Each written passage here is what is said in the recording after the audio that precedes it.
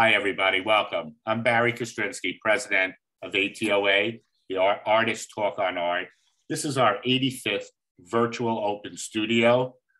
This is the format we moved to since COVID, which is about a year and a half in our rearview mirror now.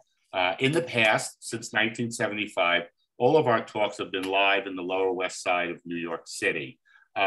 We have changed things up for the safety of our audience. And this is just one example of our last 85 talks. ATOA is a 501c3. All of our talks are free. If you'd like to contribute, there's information on our website. As well, our website has a link to our YouTube channel. This talk will be available on YouTube in about a day or two. And it also has a calendar showing future talks. And as well, you can go look and see previous talks on our calendar also. Tonight's talk, Celebrating the Winter Solstice, features 6 artists discussing the cosmos and their work around it. Lois Bender has organized this talk.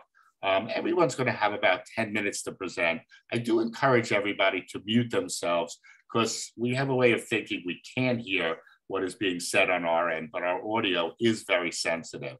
So I first want to thank Lois and the 6 artists, Tamara Wyndham, Karen Fitzgerald, Kristin Reed, Daria Dorosh, sorry about the pronunciation, Andra Samelson, and Sandra Taggart. I want to thank you beforehand. And of course, I want to thank everybody that's here. We have a nice group, so far 44 people. And I thank everybody, because as I always say, time is our most valuable, and it is our limited commodity that we have to work with. And so I appreciate it.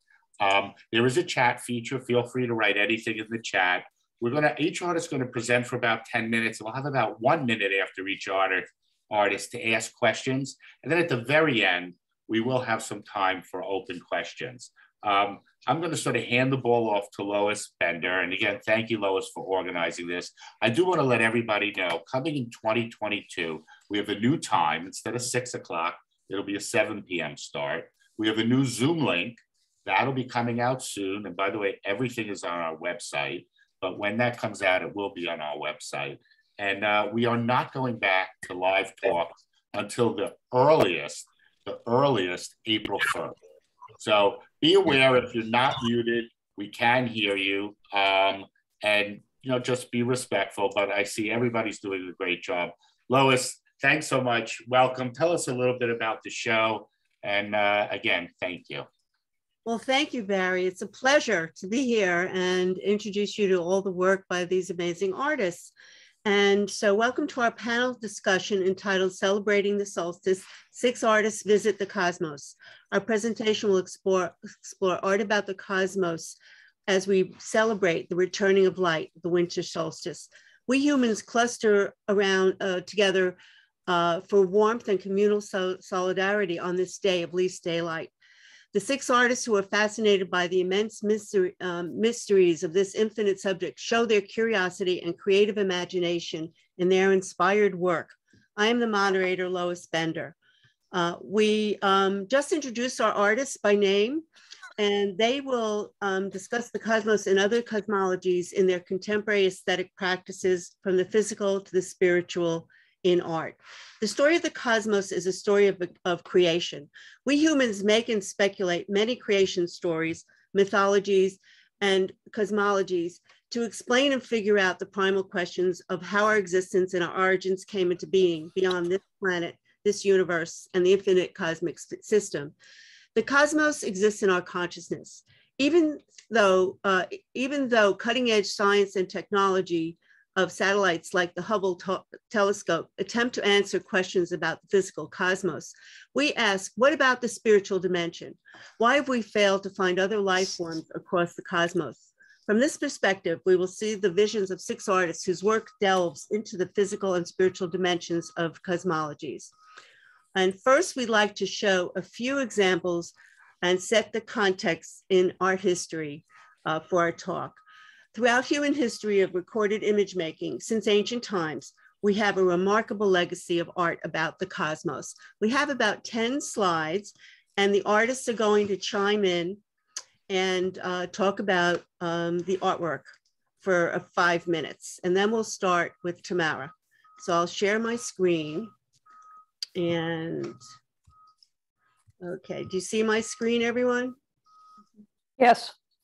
Okay, great. Okay. Well, the art examples we have range from the Aboriginal art, Aztec, Egyptian, medieval, Christian, and modern views. And the first artwork we are going to show will be the Aboriginal art of New Zealand and Australia. This artwork is by William Sandy Bush Tucker. It's Dreaming. It's acrylic on canvas. And Karen has supplied this slide of this cosmic view of the world of these Aboriginal peoples. Yeah, so I mean, this image is a beautiful abstract image, and it is one of, hundreds, thousands that the Aboriginal people have produced, and they have an abstract language that really connects them physically to their world. Dreaming is a Western term. It's not an Aboriginal term, and it's the best that Westerners could do to name the kind of physical and conceptual space that the Aboriginal people exist in. They tell their stories to one another visually, and that takes on a very sometimes arcane, sometimes idiosyncratic, and always complex visual vocabulary. It's extremely abstract, and it's beautiful. It's had great influence across the Western world, across many cultures, actually. It's a little hard to penetrate, and I suggested this slide because it looks so contemporary, it looks so Western, but beneath it is its own physicality and its own visual language, and the form is determinate. It's determinate to say what it wants to say about the cosmology that the Aboriginals exist in. Thank you, Karen. I'll move on, and we're going to look at the Aztec sun icon. It's like a sundial, it's a calendar. And the calendar is telling us about their world. I'd like to say it's not actually a calendar.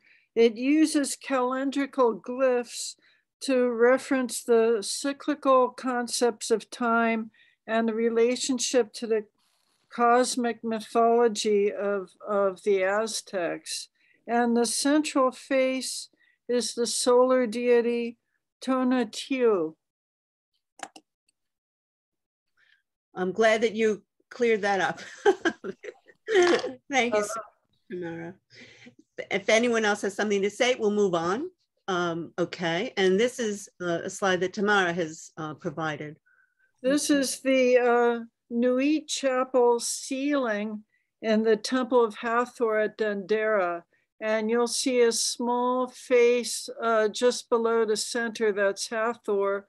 But if the main figure is Nut, the sky goddess, in the lower right, you see her hands and you follow her arms up, and her head is in the upper right, and her body goes across, and then her legs go down to her feet at the lower left. So she is the sky arching across the earth, and at her hips is the rising sun with the sunbeams coming down to the earth, and that's the rising sun, and the setting sun is at her mouth. She swallows the sun at night and gives birth in the morning. It's extraordinary. Thank you. Also, this is another slide Tamara has provided. This is the funerary stele of Lady Taperet, and you can see her on the right, and she's worshiping the god Amun. But over them is arched the sky goddess Nut. Her hands are on the lower right, and she arches across till her feet are on the lower left, and you can see she's painted blue, and there are stars on her body. She's giving birth to the sun at the upper left. The sun at the very top is at noon. And then on the right, the sun at her mouth, she's about to swallow the sun at sunset. It's beautiful. This is an artwork from the Middle Ages by the famous visionary Hildegard von Bingen, who was in the Christian world, one of the important illuminaries who worked with naturalism. This is from an illuminated manuscript showing the earth with the cosmic trees centering that center globe, and then waters around it, and then the sky. Would anyone else like to offer more about this? The central circle looks very much like Malkuth in the Kabbalah tree of life, Malkuth representing the earth, and is usually divided into four. And it's showing the four seasons going around the central circle. And then you have animal heads representing wind. I'm not sure. I don't think they're astrological signs, but they're all showing different winds and maybe water. The central circle is also split into a primary vertical and a primary horizontal, which is a primordial orientation of human consciousness on Earth. The horizon between the sky and the earth, and the verticality of our species. And also Hildegard is in the lower left, and she's recording her vision. And you see at the bottom, the hand of God rolling out a scroll toward her. Wonderful. Those are wonderful details. Thank you. Fantastic. And here we have astrology represented in the figure, and Tamara has these. This is an astrological and medical illustration by Nicholas of Lynn from 1424. And medieval medicine believed that astrological signs ruled different parts of the body. So you have Aries influencing the head, and Taurus, the neck, and then Cancer, and all the way down to Pisces at the feet. And when a doctor would want to do a cure for a patient, he would also check the astrology and time the medication to correspond with the astrological chart that was affecting which part of the body. So the idea was that the human body was very much connected with the universe, with the stars and the sky. Thank you. And this famous artwork is The Creation of the World and the Expulsion from Paradise by Giovanni di Paola. The artwork is at the Metropolitan Museum of Art, showing Adam and Eve being expelled. But on the left side, we have an image of the Earth circled by the different levels of planets and the entire universe. And someone else would please like to add more to that description, if you may. Sure. Okay. Sure. This is our first recorded instance where we know that God created abstract art, handed it down. That was a joke. Well, there's a map of the world in the middle, and the very top is the Garden of Eden with 4 rivers coming down, and on the lower right you see the same 4 rivers issuing out from the Garden of Eden. And the concentric circles represent the 4 elements, the known planets, and then the constellations of the zodiac on the outer ring. And this is at the advent before the discovery by Columbus, 1445. So this is the sense of the worldview of Christianity at the time. Then following another century or two, we have the magnificent ceilings of the Baroque period. And in Rome, we have Fra Andrea Pozzo working at the Church of St. Ignatius. And I think that Sandra liked this picture in terms of the conception of the vast world of the heavens and the skies in this Christian format. Sandy? Is she available? Yeah, I just was muted. Yeah, after my first year in art school, I bicycled through Europe to look at Caravaggio, and I think I saw every Caravaggio that was there. But I discovered these domed ceilings by accident, and they completely influenced the rest of my life, because I just loved how an artist was able to make that sense of infinite space. And I enjoyed that people could get sucked into it, but I was so impressed with that ability to render space, which I think was part of what that period was famous for, really. The theatrical exaggeration and the fact that the ceiling is actually flat, and what an illusion, of course, with perspective. Yeah, and it just knocked me out. I mean, it still knocks me out. Fantastic. Well, there's a sky for you. All yeah. right.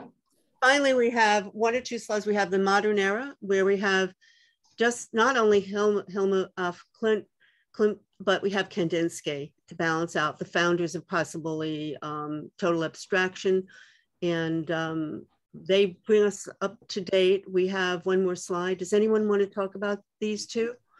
They do represent a modern point of view. I just want to say I love the Kandinsky. Well, Hilma af Klint studied spirituality and did a lot of meditation and channeling of spiritual entities. So all of these have deep spiritual content. Yes, there is a connection with the other world. I want to go to the last slide, which is Kasama, and where no one, I think everyone knows the infinity rooms through the modern technology, the sense of mirrors, glass, the lights, and this brings us up to today and the innovations going forward. Anyone want to comment? And if we don't, we'll start talking about Tamara's work. I think, okay, we'll go right into speaking about Tamara's work. I'm going to stop sharing the screen. And thank you, everyone, for helping just give an art historical context to our talk. And for now, I'd like to ask Tamara to present her work. Thank you, Tamara. Sure. Let's see, how do I? There we go. Hi, so I'm Tamara Wyndham, and I make body prints and hand prints by applying paint either to my own skin or to a model skin, and then pressing or rubbing it onto paper or cloth. And I've done a lot of hand prints, and my work is all about connecting the body with the spirit and the aura, and then from there to the cosmos and to the divine. And I make a body print by applying paint to the model here, and then afterward I make an aura using a splattered paint technique. And in this one, I felt that the aura made me think of the clouds of dust that condensed to form the birth of a star, which is where I got the title. And of course, I'm anthropomorphizing an astronomical event, but that's what mythology does, that we take something that's greater than human understanding and render it in something that humans can understand that relate to us. This is the sky goddess who is called, the Egyptian sky goddess who is called Nut or Nuit. Nuit is the French word for night. And I got one of my tallest friends to pose for this, as she's often shown as being very tall and stretched out across the sky. And I'm comparing her with an ancient Egyptian work. The sky goddess was often depicted on the inside of the lid of a coffin, so that the deceased in the coffin would be looking up at the mother goddess who's going to welcome them into the afterlife.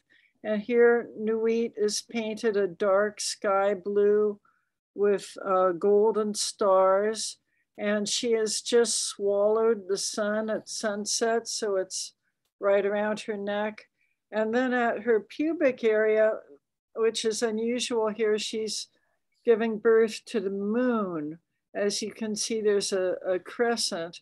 And along the left and the right are the hours of the night and the day. The night on the left, the figures are holding stars, the small figures, and the small figures on the right are holding a sun disk. So those are the hours of the day and the night. So the whole cosmos is enclosing and protecting the mummy. This is my artwork again, going back of the sky goddess. And on the left is what I start with, a very clear stencil. And then on the right, I like to obscure it. The birth is the dawn, and the Egyptians connected the scarab beetle with the dawn. The scarab is active at night and finishes its activity at dawn, and so people tended to see them at dawn. So the scarab is in a boat pushing the sun, and the idea was that the gods traveled in a boat across the sky. And then at sunset, she swallows the sun. So this is the sun god Ra and the boat headed toward her mouth. And you can see again, I have on the right is what I begin with, a stencil with the sun god that has the head of a hawk and is seated in a squatting position and the sun over his head, and he's in the boat. And I like to cover it with a translucent layer of paint that obscures it and makes it more mysterious. And that's the whole painting again. And I love to hang this painting on the ceiling. It works really well. And I love to lie on the floor and look up at it. This is called the Milk Moon. It was made as a performance art in May. And the cows have been eating dry hay all winter. And in May is when they get to eat fresh green grass.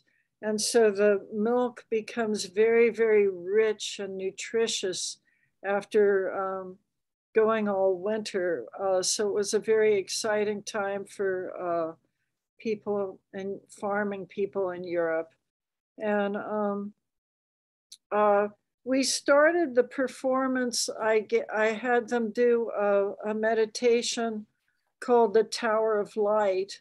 And I didn't make up the meditation. It's a traditional meditation where you imagine a sphere of light above white light above your head while you're encased in a blue egg-shaped, oval shape. And then you imagine the light entering your body and filling your body and then filling the whole interior of the egg with light. And it's a very wonderful meditation that fills you with energy and feels very cleansing and also very protective. And I altered it slightly to imagine the white light being the moon and moonlight, since we were doing this on the full moon. And then after we did this meditation, I put paint on my model that you can see here while my friend Maya Darren was playing Tibetan singing bowls and gongs. And here's the resultant body print that we made as a performance. We made a second performance of the blood moon. And of course, the female body, the menstrual cycle is very influenced both by moonlight and the moon's gravity. And the menstrual cycle and the cycle of the moon being about 28 days. And there was a happy accident, I guess. The model was not centered in the middle of the cloth, and I didn't have room to make a round moon shape. So I made an egg shape. But of course, many creation myths describe the cosmos as a big egg and creation being emerging from the egg. This is our card. Maya Darren did a sound bath, and David Mills read poetry while I was painting the model. And I'm using acrylic paint, but there's a small amount of the model's menstrual blood mixed into the paint to make it magically potent. And then I had assistants help me lower the cloth onto the model. And then I very gently rubbed the model to get the paint to transfer onto the cloth. And then this was the immediate result of the performance. And then in my studio, I make a mask with scraps of plastic to form the egg shape and also to protect the body print from my splattering technique. And here is a detail of the finished work, which I just finished a few days ago. So this is my very newest work. And here's just a collage of all my work, and I'll say thank you. And as I said, my work is about connecting the body with the spirit and the aura, and then from there to the cosmos and the divine. Let's see, how do I? Thank you. That was wonderful. Did I stop screen sharing? I did it for you. I did it for you. Okay. I think we're going to move on to Karen Fitzgerald, just in the interest of time here. Keep in mind, you can use the chat for anything. Again, this is ATOA, Artists Talk on Art. If you'd like to present for the ATOA, take a look at our website. There's information how you can get the form and organize a talk yourself. Welcome, Karen. Thanks, Barry. Thanks, Lois. And thanks, Tamara. That was a beautiful presentation of your work. I totally get the, when cows are turned out to pasture in May. I grew up on a dairy farm, and the first week that cows were out, we could actually taste the fresh grass in the milk. It was extraordinary. So thank you for that reminder. My work is not body-based, like Tamara's. It has very little to do with, I guess, my own sense of my body. But there is a sense of compression and expansion, considering the scale of the universe that's present in my work. So the first couple of images that we're going to see here come from a suite of work that was done in collaboration with composer Carl Maltzby. And this is the Sparrow's Eye suite. There were 13 paintings that were produced.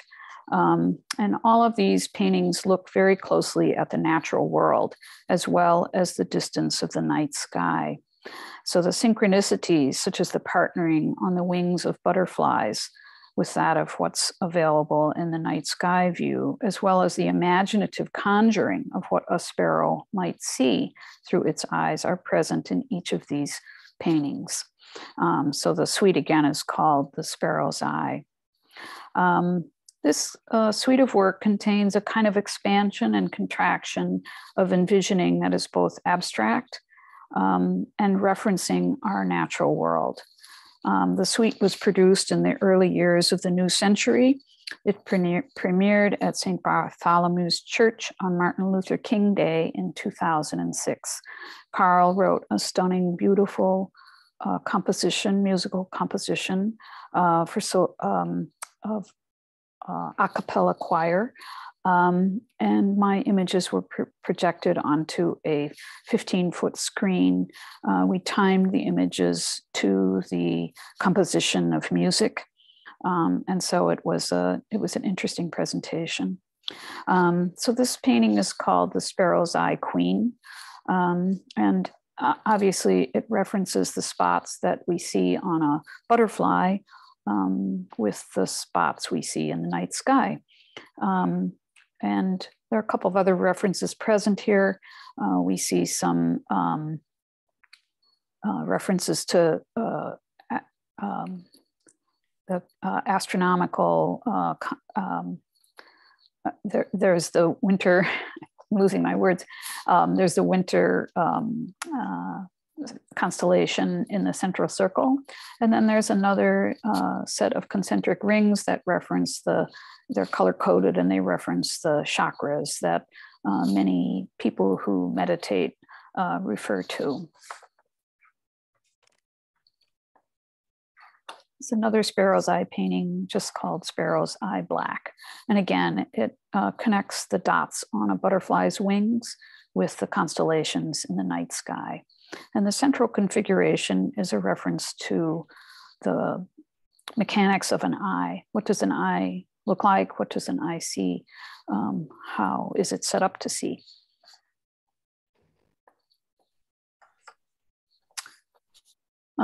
After I finished that suite, I thought a lot about what we see up in the sky and what we know about what's up in the sky is connected with our own, what we know within our hand's grasp on the Earth. So this is just called Shell Red Nebula, and it conjoins the spiral of a snail's shell, a garden snail, with that of a very large nebula up in the dark of the night sky. A lot of the work I do evokes a kind of luminosity that is present not only in our natural world, but also in the cosmos. And so I, love looking at the kinds of images that come from the Hubble telescope, for example, and also the things that we see at hand in a plain garden. Across my mature work, I've made paintings about the moon. As our companion in the solar system, the moon and its many phases have often also felt like a personal companion. When I was a girl growing up, I'd take one of the horses out for moonlight riding. There was a magic about those evenings, and I still feel this energy when I'm out on a full moon evening. There's something about the presence of the moon that is hard to put into words, maybe. Many of the moon paintings that I have made across the years play with perceptual issues. So, for instance, this is called The Shy Moon, and it's an oil painting with a 23-karat gold and palladium ground. And it is based on a moon you might see, a full moon on a foggy evening, where the contours of the moon are reflected in clouds and become obscure. And here I've given it kind of an emotional personification or interpretation of a mood that the moon may have. This is called The Blue Moon. And it also is playing with what the moon looks like through our atmospheric interference, sometimes fogs, clouds, other kinds of atmospheric phenomenon obscure the the full moon, and make for really beautiful instances of presence. So many of the moon paintings that I make play with perceptual issues. During the new moon, we don't actually see the moon. She is there, but the earth blocks light from falling on her surface. This is also true when we have an eclipse of the moon. She may be invisible to us, but she's still up there. And so this is called the darkened moon, and it was made when I watched a full eclipse of the moon. And it's a beautiful thing to stand out on a dark night and watch the moon go dark and then watch the moon come light again. And there are all kinds of beautiful things that play along the edge of the moon with light and with in our own eyes. You know, after you look at something round in a dark space, you kind of have this burned image on your retina. And so there are all kinds of things that happen as time progresses and you watch this changing face of the moon going from pre-eclipse to post-eclipse. This is called the Day Blind Moon, and it's from a small set of paintings that I did a couple of years ago. It borrows its title from a Wendell Berry poem where he references the day blind stars above us. So this painting does actually contain a moon, and in person, sometimes digitally, you will find it with attention and careful looking. And so these kinds of paintings call into question not only perception, but our connection to physical matter and how physical form has its own voice.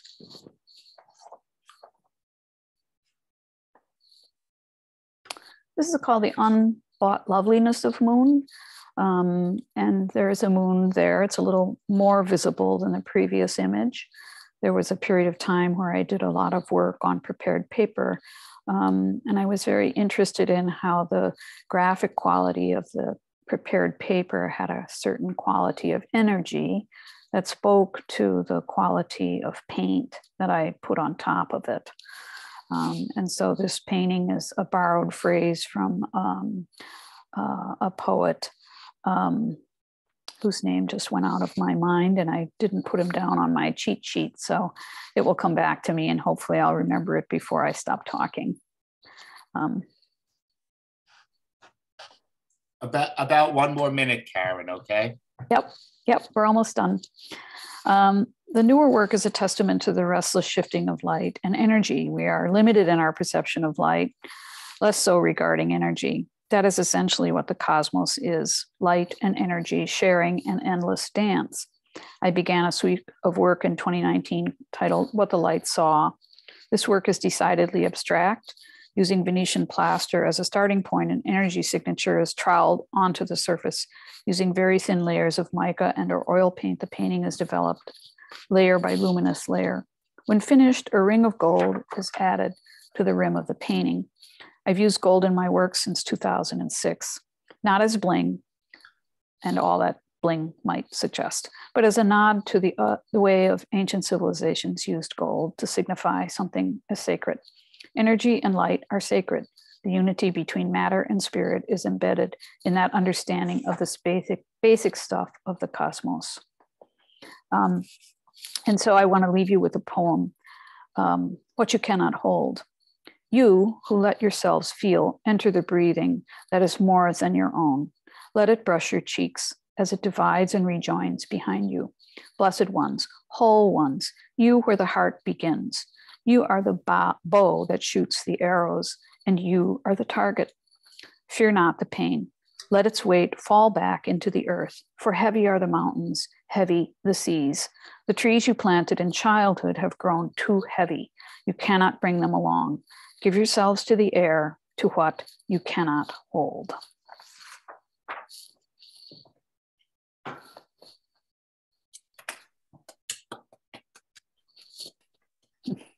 Thank you. Very nicely done. There are many nice comments in the chat. I'm not going to read them off as I usually do because we have a night packed with content. Just remind you all, this is ATOA, Artist Talk on Art, and this was organized by Lois Bender. We're going to move to Kristin Reed. Kristin, welcome. Thank you. And depending on Lois to show my slides, since I was having a technical problem today. Lois, are you there? She's got you up and running. Okay.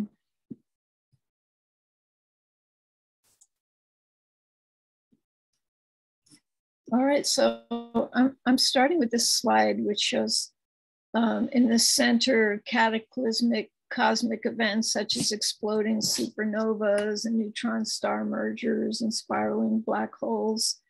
And to the right of that are cells in the human body. And to the left are some sacred geometry drawings that are very, very ancient. Can you change this slide, Lois? So I'd also like to share these 4 quotes. The first one from Nassim Haramein, who currently is the head of the Resident Science Foundation. Biology is the feedback mechanism for the universe to learn more about itself. What I like about this is it implies that the universe is learning and therefore conscious. The second one from Amit Goswami, who's also a theoretical physicist, quantum physicist. Consciousness is the ground of all being. The next one is from Galileo, 16th century. Mathematics is the language in which God has written the universe. And the last one, 20th century, Carl Jung. In all chaos, there is a cosmos. In all disorder, a secret order. Okay, next slide, please. So life pulled me away from my lifelong art practice for some time. And at the end of that time, I had learned a healing energy practice known as Reiki, which was developed in 1922 in Japan. Reiki involves the ability to do remote healing. And this really puzzled me. Remote healing, the thought is that everything is energy and energy doesn't know the bounds of time and space.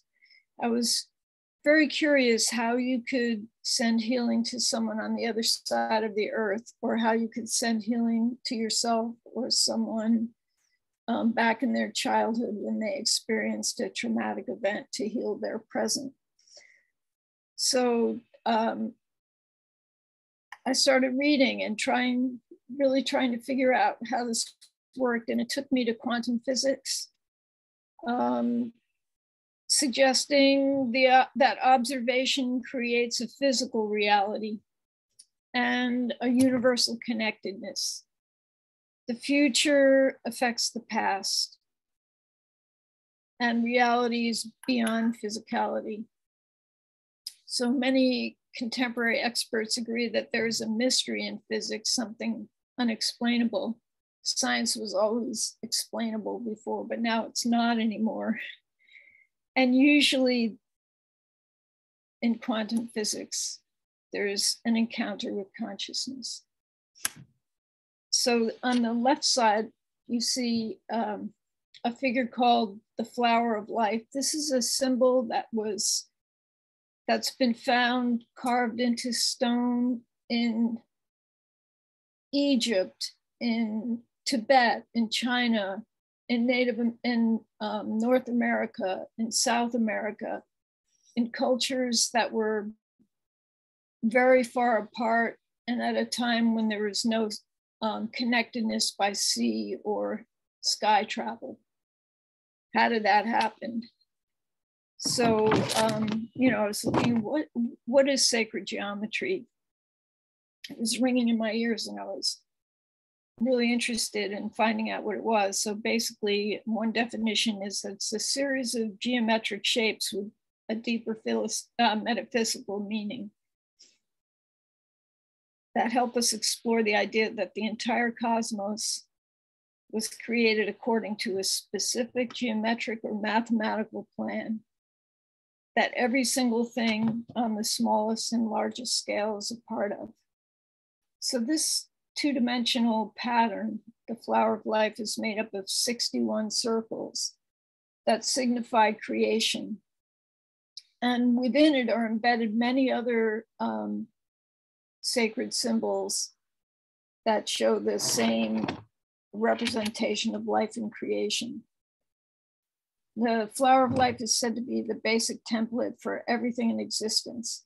All geometric forms can be found within it. And it reminds us of the unity of everything. We're all built from the same blueprint, and all life on Earth and in the universe is interconnected. Beyond all chaos, there's order, a blueprint that underlies the structure of everything, revealing itself through patterns, frequencies, ratios, and forms across disciplines: nature, science, music, math, art, the physical world, and the cosmos. Next slide. Lois, next slide. Thank you. So from radiating from the center of the flower of life are 13 circles. These are called the fruit of life. And by connecting the center of each of these circles, you come up with another figure called Metatron's cube.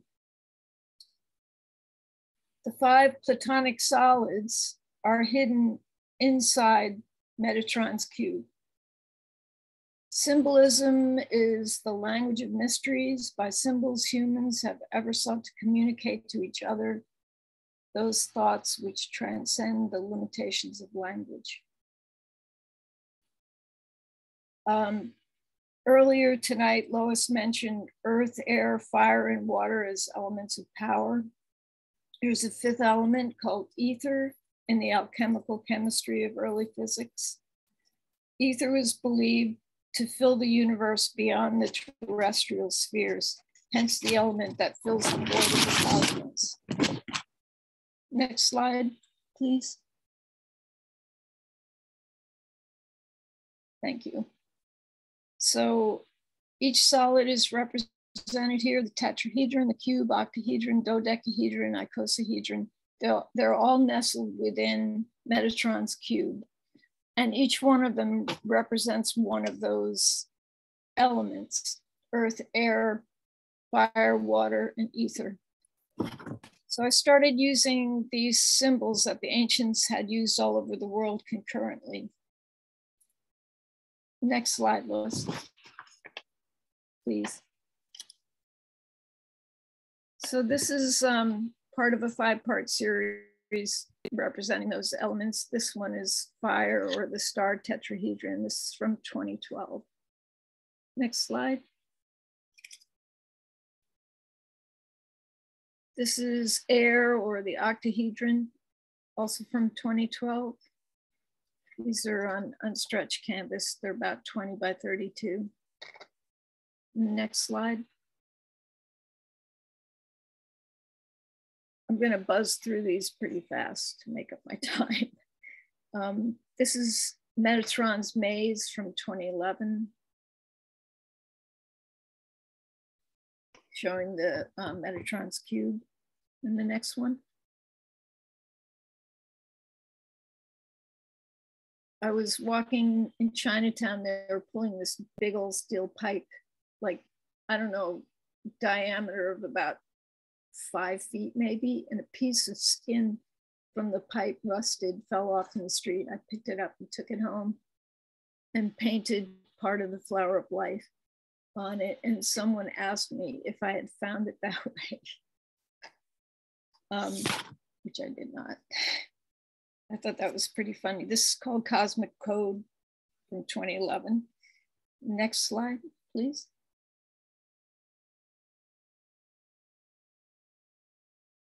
Lois. Thank you. This is the interstitial from 2012, acrylic on canvas.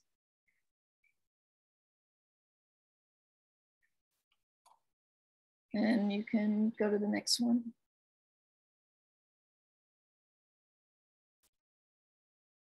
This is called Event Horizon.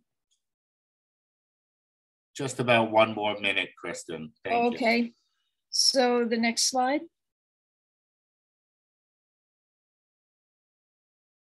This is the seed. This is a painting. It's 6 by 6 feet, and it's in the lobby of the church, the First Presbyterian Church, where I think ATOA was meeting and the New York Artist Circle meets.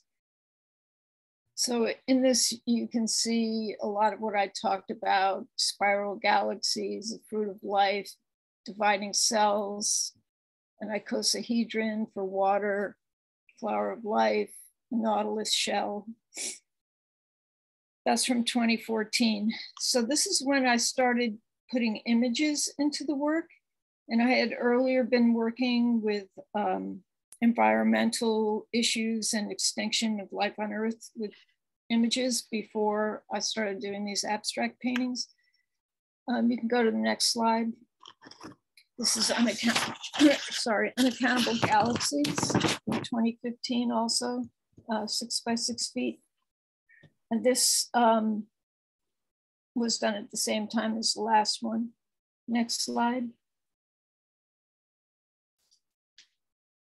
Next slide, Lois. It's a moon halo. Oh, twin flames. Okay. Yeah, I can't see it. Is it there? Twin flames is up. This will be the last slide. Oh, okay. Well, let's skip over this then, because I wanted to show the next one, which is where images are really coming back into the work. I don't see it switching. Yeah, there we go. Oh, that's not where images are coming back in. The one after that. That's Sky Teacher. This is Flight for Tomorrow, where images are coming back in. And yes, then this is a detail from Work in Progress. And the last one I put in to show the figure in the circle, which reminds me of Tamara's work. Okay, thank you.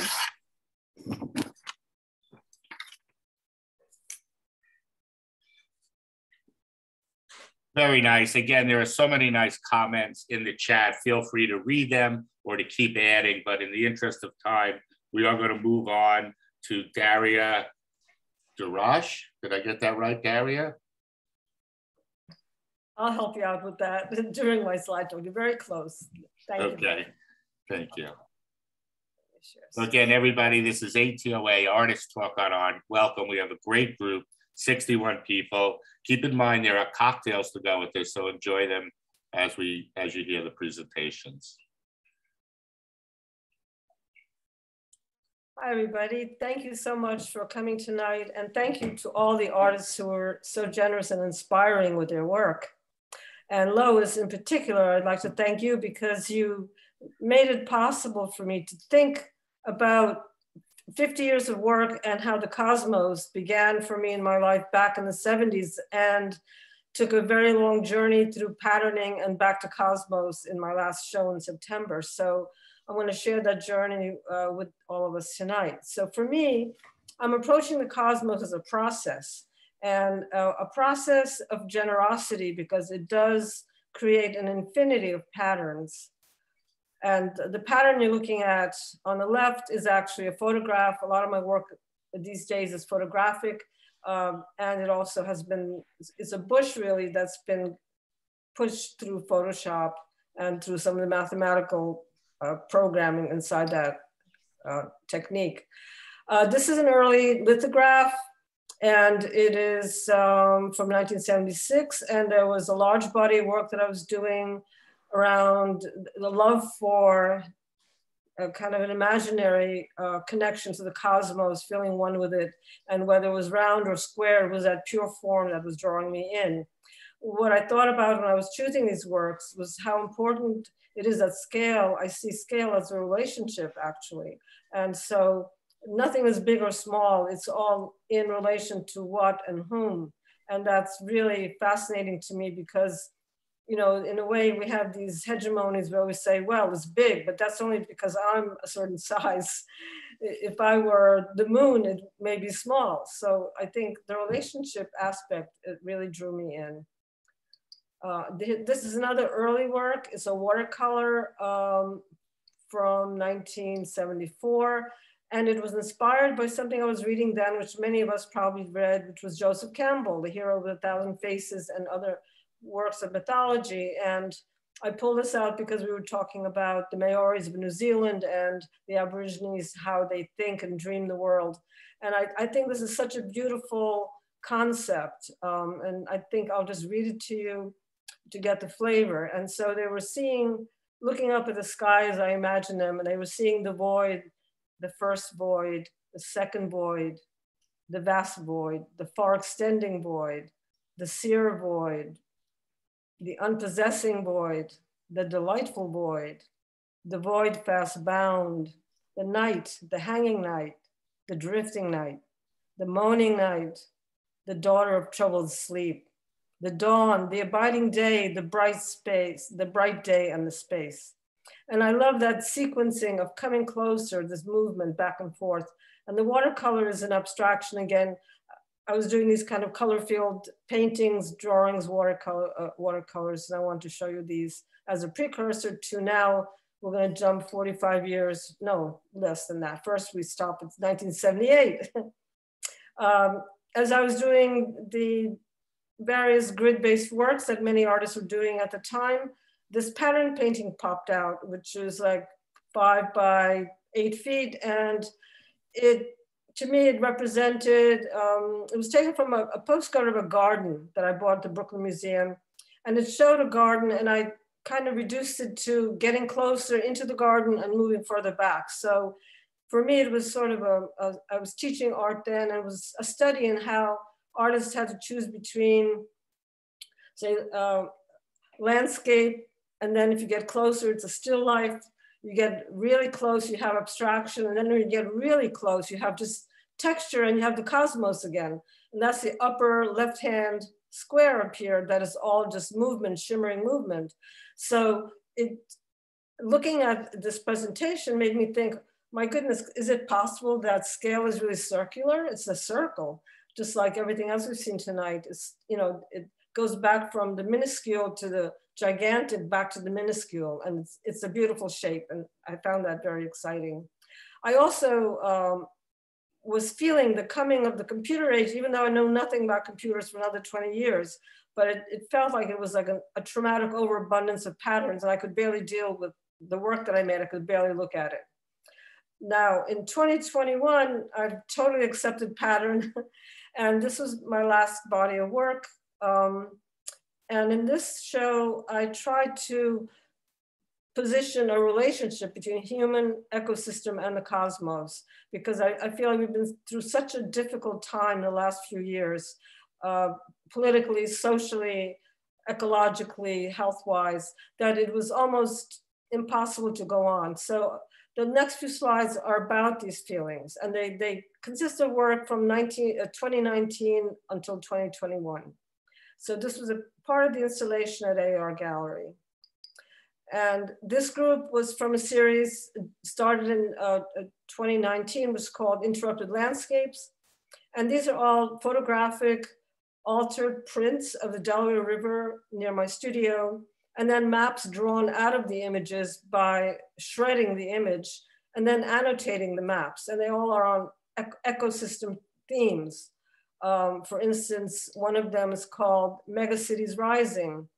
And I'm very interested in technology in the sense that we have the information at our fingertips that we need, but we won't look at it, we won't look for it. So I wanted to know what is the danger of coastal cities, and who does it affect? And all you have to do is get on your search engine, and there it is. So there are pencil mappings around this islands, the islands that I pull out of my image on the upper level of these images.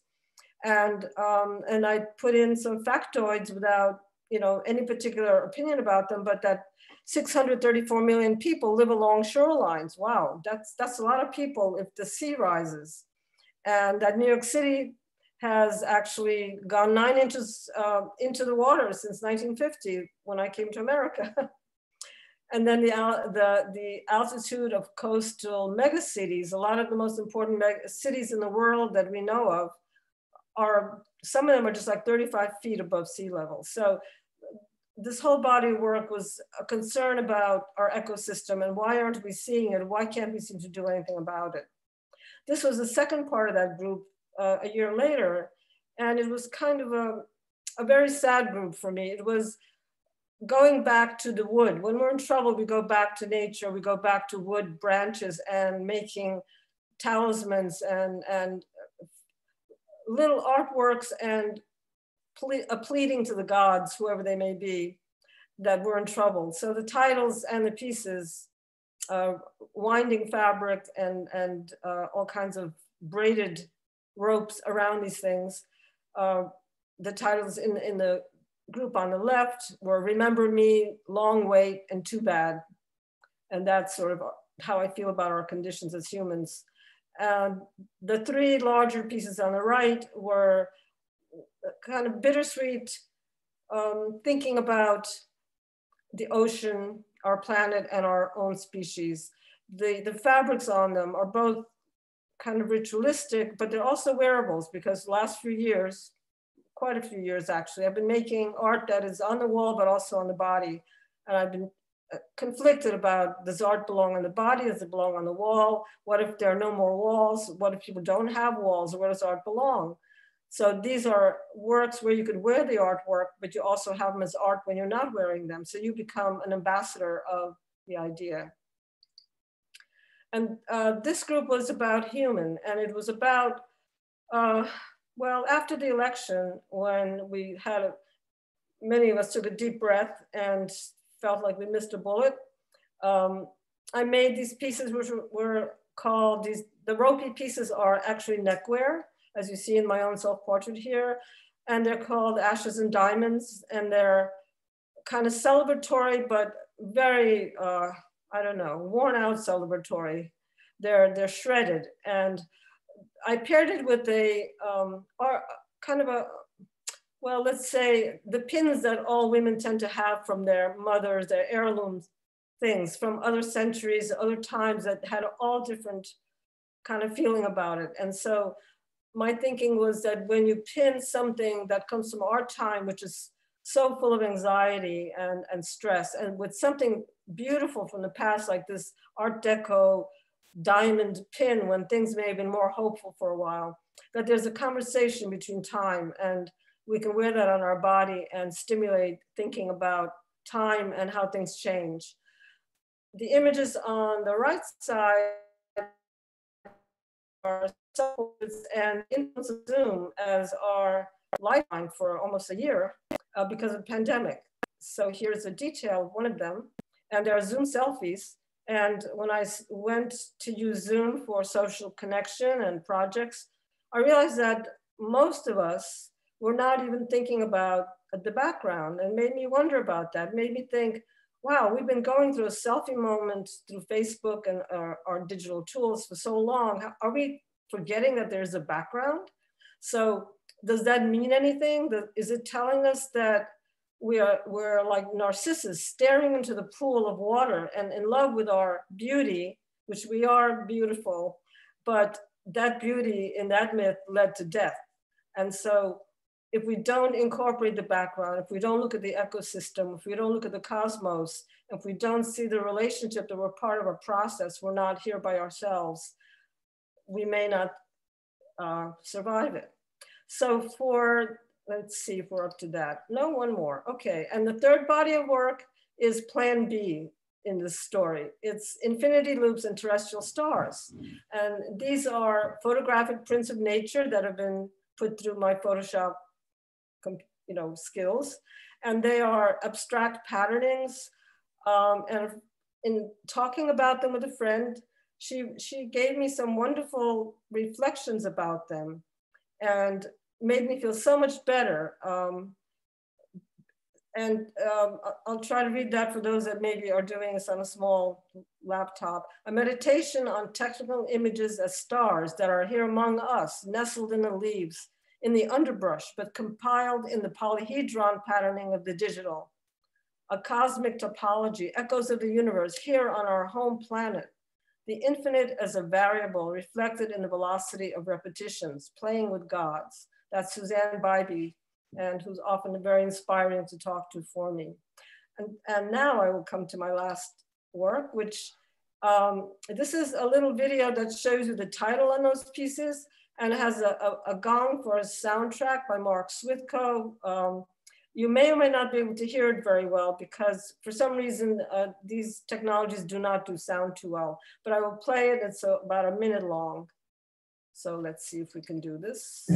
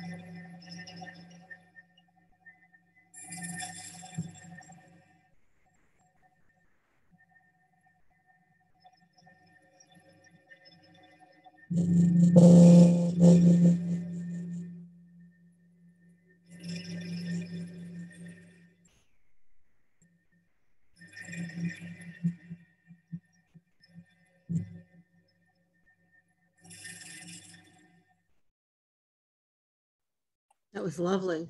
That was really nice. I could hear that. Very good, Daria. Let me see, I did just want to show you this. Just if you need to know more about this, you can find me on Instagram where you can jump around all my images, and definitely you can email me or look at the video again on Vimeo. Just look me up on Vimeo. So thank you very much. Let's go. Beautiful. Thank you, Daria. That was very nice. We're going to move on to Andra Samelson. Again, everybody, there are lots of nice comments in the chat. Feel free to add to it. ATOA is a 501c3. All our talks are free. If you'd like to contribute, all of our information is on the website, as well. A YouTube of this talk will be up shortly within a day or two. So Andra Samelson, we look forward. And again, my apologies for having to rush everybody along. It's obvious each of these artists could have presented for an hour. Lots of content tonight, and also a great diversity of presentations on the cosmos. Andra? So thank you, Barry, and thank you, Lois, so much for inviting me to be part of this wonderful panel. And I'm honored to be included with such wonderful artists. So I came across a photo of myself taken in my very first studio in New York City almost 50 years ago, just after graduating from college. In back of me, pinned to the wall, is an immense map of the night sky. Andra, do you want to screen share? Do you want to screen share? I will in a moment. Okay. Yes, I'm going to do that. So it seems that the subject of the cosmos has been of interest to me for many, many years.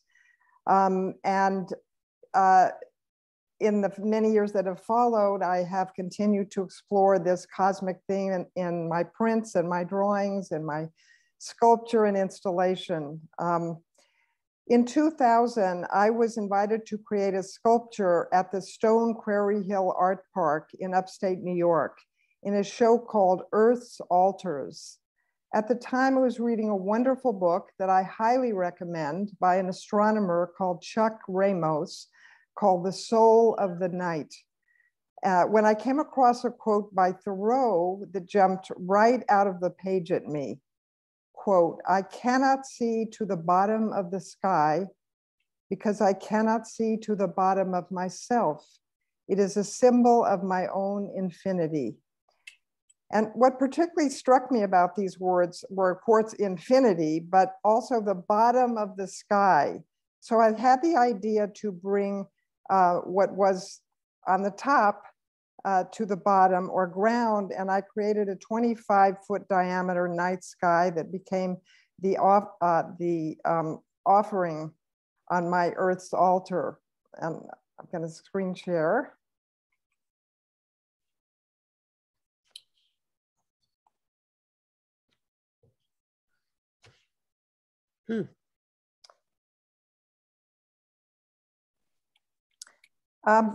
This work is entitled Ephemeris, which means a table given the calculated positions of a celestial object at regular intervals. And of course, in this case, this is a wooden table that I created. All the stars on Ephemeris are made of mirrors and acetate domes, which reflect the actual sky and its activity. Let me just get this here. Here's an example of the actual sky being reflected in one of the mirrors, as well as myself taking a picture of it. Since the reflections are constantly changing, this work emphasizes impermanence and the supremacy of the present moment, as well as offering the actual and metaphorical experience of our connection to the cosmos. Ephemeris was recreated in using different materials and slightly larger at the University of Virginia on view from 2002 to 2004. Again, here's an image of one of the acetate domes or planets or stars reflecting the actual sky and the photographer. And here I am in the middle of the universe.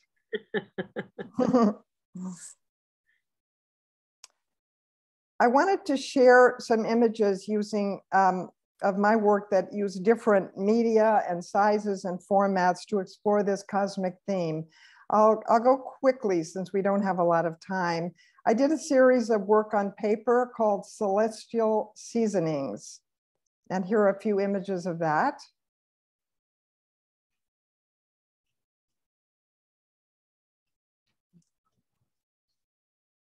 And then I went on to create some larger work on a material called styrene, again with the cosmic theme.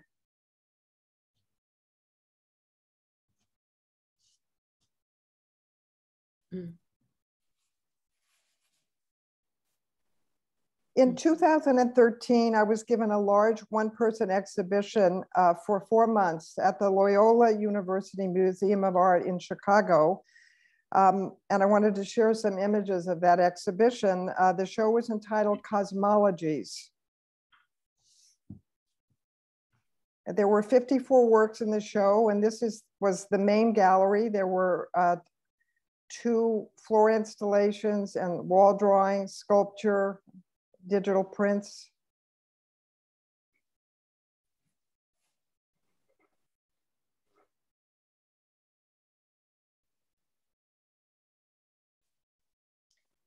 This is called Buddha Pada. It is an 8 by 6 foot rendering on muslin with pins of the Buddha's footprint, referencing the night sky.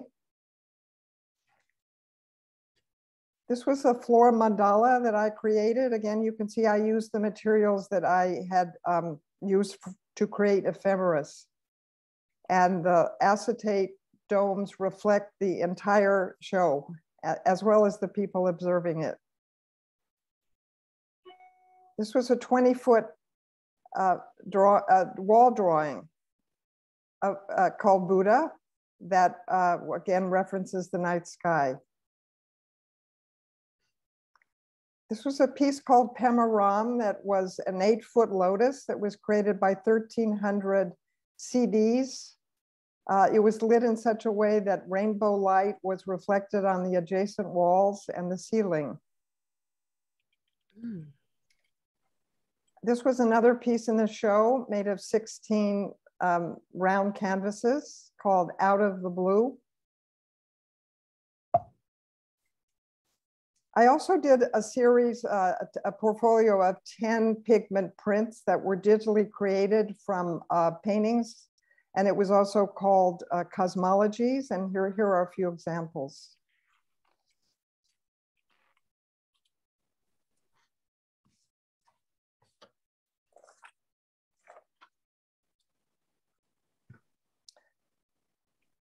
Some of the artists tonight are focusing on the physical material aspects of the cosmos, but I told Lois that my work has emphasized the immaterial spiritual dimension of the cosmos.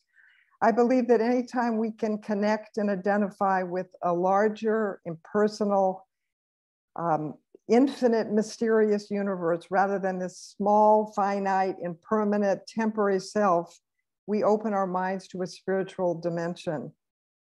we all know that starlight takes so long to reach us that sometimes the actual stars are no longer there. Some galaxies are so far away that they can only appear to us through their reflection in mirror-like stardust. I think to begin to deeply contemplate these thoughts is to propel our minds into a spiritual dimension. As probably some of you have been reading, scientists have been saying for some time that the universe is composed of 27% dark matter and 68% dark energy, and the rest, everything on Earth, everything ever observed with all of our scientific instruments, what we call normal matter, adds up to less than 5% of the universe. So almost everything is a mystery. I have been interested in the concept and reality of this mysterious dark energy and dark matter that I would also call emptiness for many years. In 2001, I created a series of large works on matboard called Next to Nothing, some of which were on view in 2019 in Odetta Gallery's exhibition entitled Transcendental.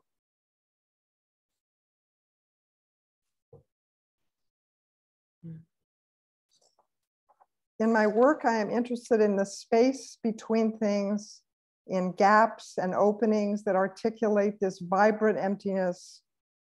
Dots show up a lot in my work. Fugitive dots and shifting dotted lines appear that shift the focus between inside and outside space, emphasizing their inseparability.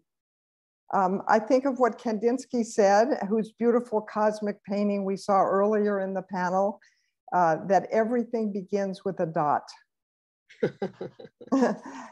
Lastly, I would like to share some, just a few more images of some more recent paintings done during the pandemic.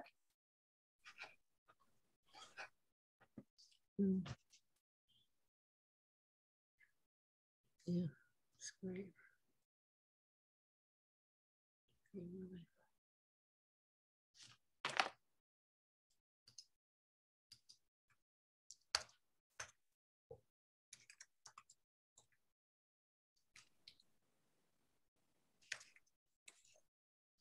In closing, I would like to read some of my favorite words by the poet Stephen Mitchell. The sense of proportion. There are at least 100 billion galaxies in the universe. Each galaxy contains at least 100 billion stars. Each star illuminates an uncounted number of planets, each of which may support inconceivable forms of life. From most points of view, the green Earth is smaller than an electron. All this is happening within your mind.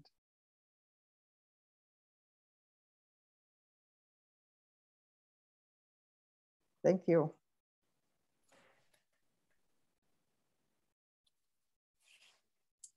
Very nice, as all the performances, or all the discussions have been tonight. Let's move to Sandra Taggart. This will be our last artist to present, and then we'll go to Lois, and we'll open it up to more of a discussion. But thanks so much, everybody. Welcome, Sandra.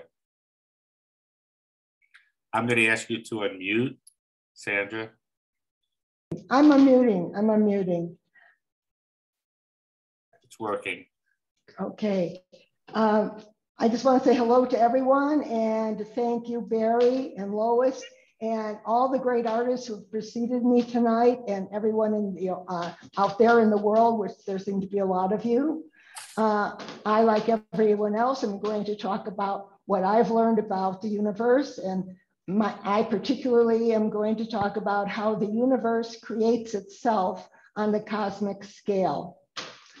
My quest to understand what seemed unknowable began with a biblical inquiry. This did not provide useful answers, and since my questions got me into trouble, I switched to science. Now I have a reasonable grasp of the history of the universe. To expand my understanding of the metaphysics of our existence, I continue to read physicists and poets. People commonly think of the universe and its objects as something apart from us. However, the universe is everything, from the most distant light to particles smaller than atoms. Everything is part of the universe. Drawing, painting, and performance are my way of elucidating and sharing my understanding of the universe. It is good to keep in mind that we are in and of the universe. The Nicaraguan poet Ernesto Cardenal wrote, "We come from the stars, and to them we shall return." The cosmos knocks my socks off. That which began in the void has become incredibly splendid. Bear with me a minute so that I can share my screen.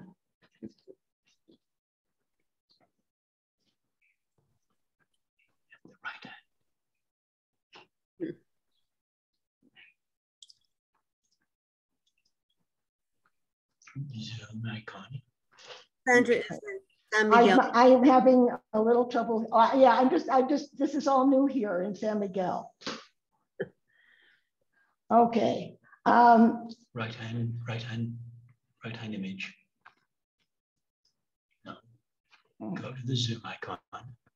Sandra does have an assistant helping her out.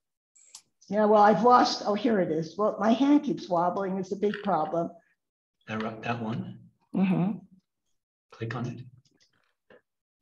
Then this should be share on the bottom. Okay, got it. Screen 2. Share on the bottom right hand. I do want to point out, oh, there we go. Sorry about that. You're up. Okay. So my first universe project, I created a graphic book entitled A Sketchbook for a Short History of the Universe. The book contains drawings of my understanding of and metaphors for the history and future of the universe.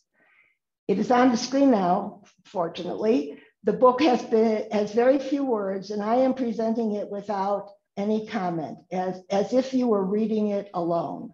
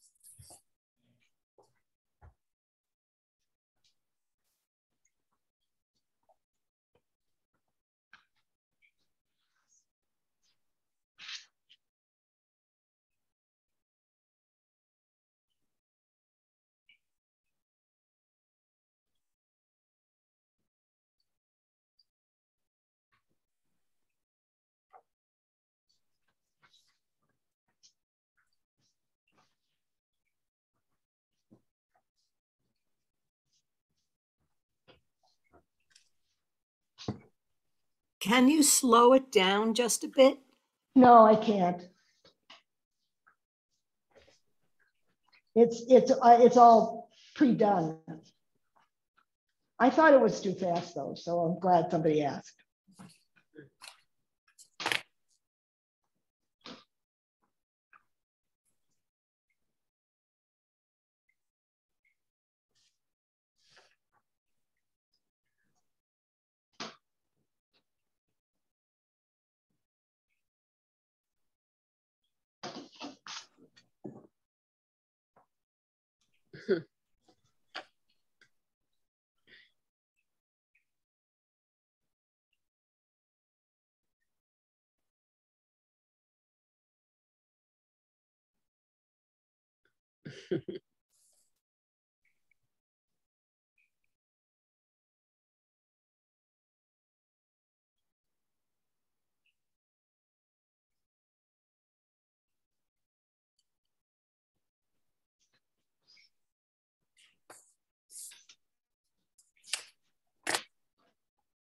Beyond the book, the variation and beauty of deep space inspired me to make drawings and paintings that interpret some of the phenomena in the cosmos.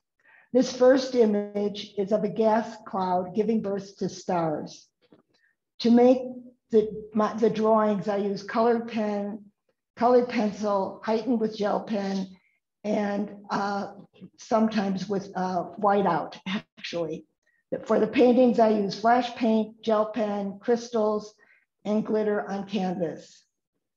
The very early universe consisted primarily of hydrogen and helium. Gravity pulls these gases together, compressing them into clouds called nebulae. Further gravitational attraction makes the clouds collapse. As a cloud collapses, the temperature increases and causes the cloud to fragment. Each fragment is a potential star. When a fragment reaches a temperature of 10,000 degrees Kelvin, it begins to look like a star, and fusion reactions begin.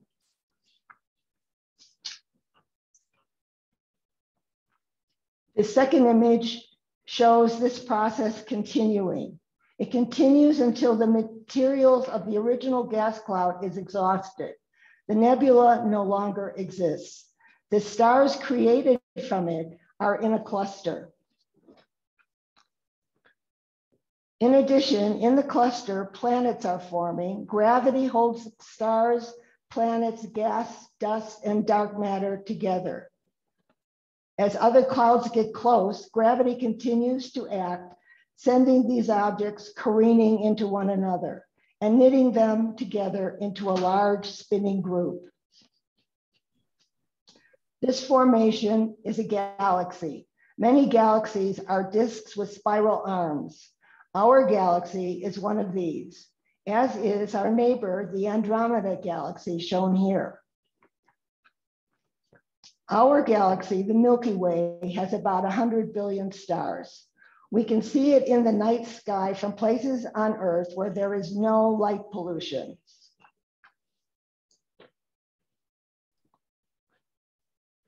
Because we rarely get to see this in urban areas, I have included a number of my portraits of the Milky Way, which I will show you now.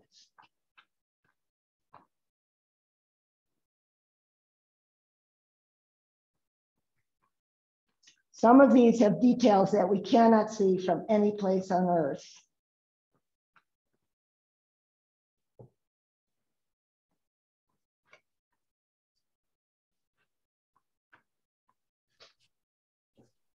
Galaxies also form clusters.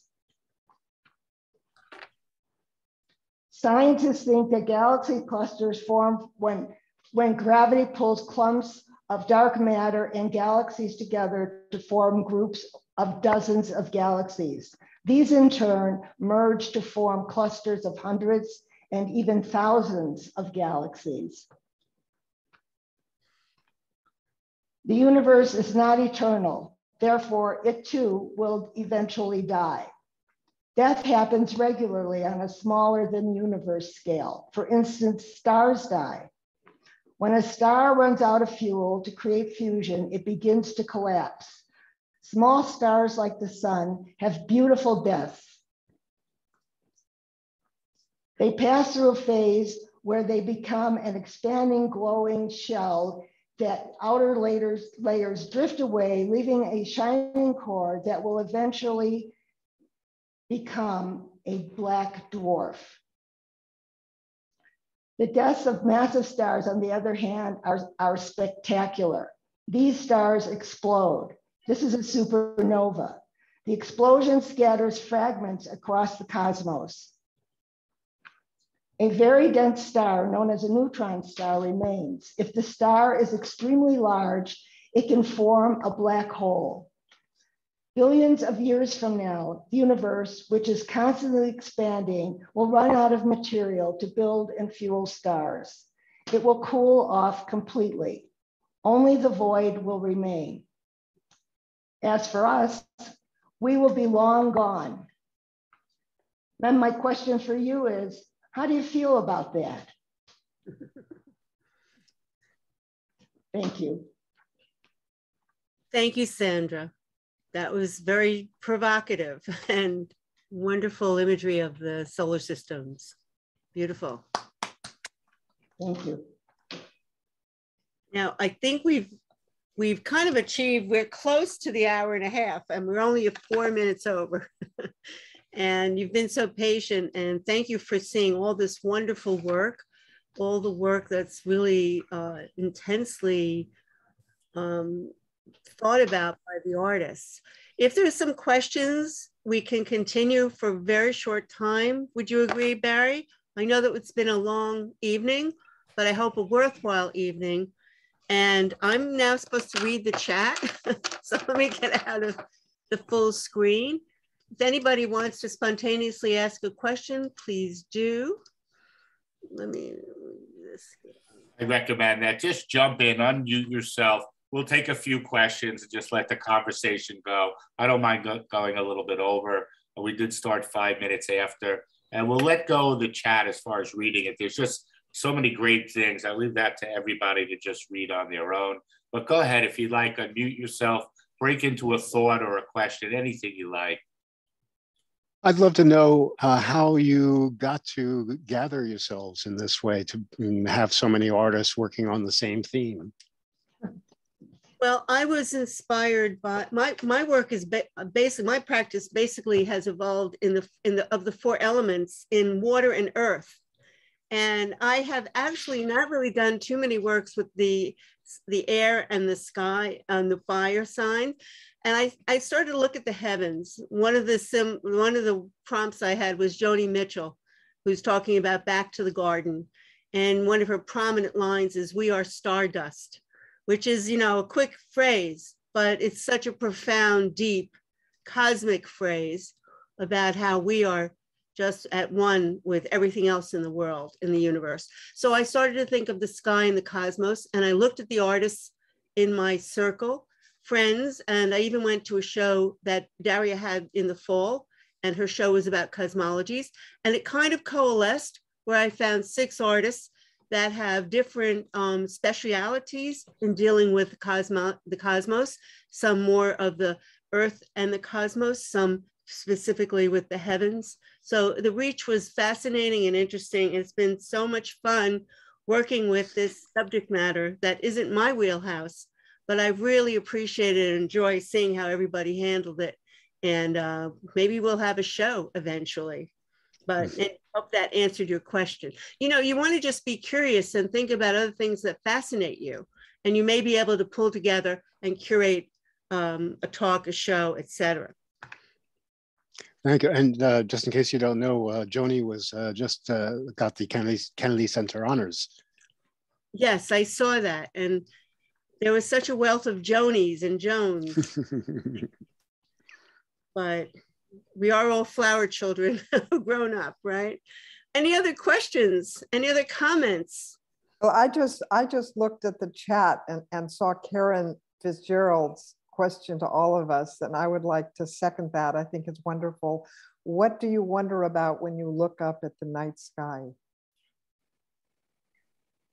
Twinkle, twinkle, little star, how I wonder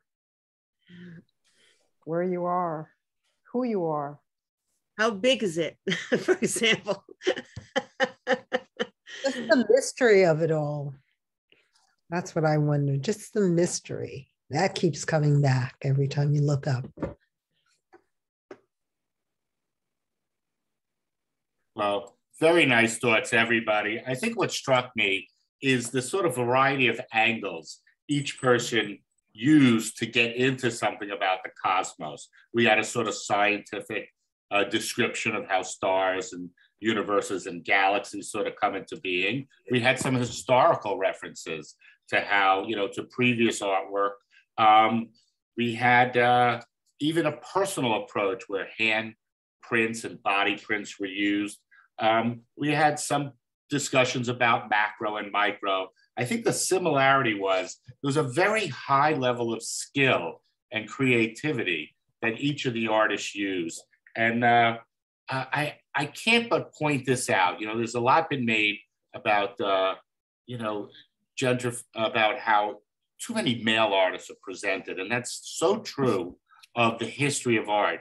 But take a look at this panel, 6 women, 6 brilliant women and 1 woman moderator. And, you know, we can't do much about the past, but if we look at the present, women are a strong force in the art world. They're not just painting women in boats and nice dresses. No offense to Mary Cassatt, but you are doing some heavy thinking, some very creative thinking. And I think that's one of the takeaways. Really so many. Keep coming back. We're here every Monday. We have a change of format coming in 2022. Our time will start at 7 o'clock. There'll be a new Zoom link. The Zoom link's not on the website yet, but do go to the website. That'll keep you abreast of what's going on. We're going to have a series of different moderators as well. If anybody wants to organize a talk or be part of a talk, look through our website. You'll see how you can reach out to us. You'll see my email. If you don't see anything else, just reach out to me and I'll forward to Jackie Rada, who will then send you a form so you can organize a talk. Again, we're a 501c3. All our talks are free. If maybe it's the 5th time I'm saying it, but if you'd like to contribute, it's certainly welcome. Thank you so much, everybody. This was a great night. I hope you all enjoyed your drinks. Thank you, Lois, for putting this together, and all the artists for presenting. We hit our record. This is the silver medal for the number of people. We were at 62 people at one point on this Zoom, and I think that's pretty impressive, and it speaks to you, Lois, and to each of the artists. So thank you all. Thank you, everybody. Round of applause for everyone. Thank you, Barry. Thank you, Barry. Thank you. Good night, everyone. Thanks, everybody. Think of the solstice tomorrow. Okay. Okay. Thanks, Lois.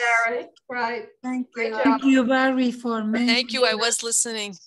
It was a wonderful evening. Very, very inspiring. Wonderful evening. Fantastic. Yeah, it was very great. Oh, Thank you. Thank you, Lois.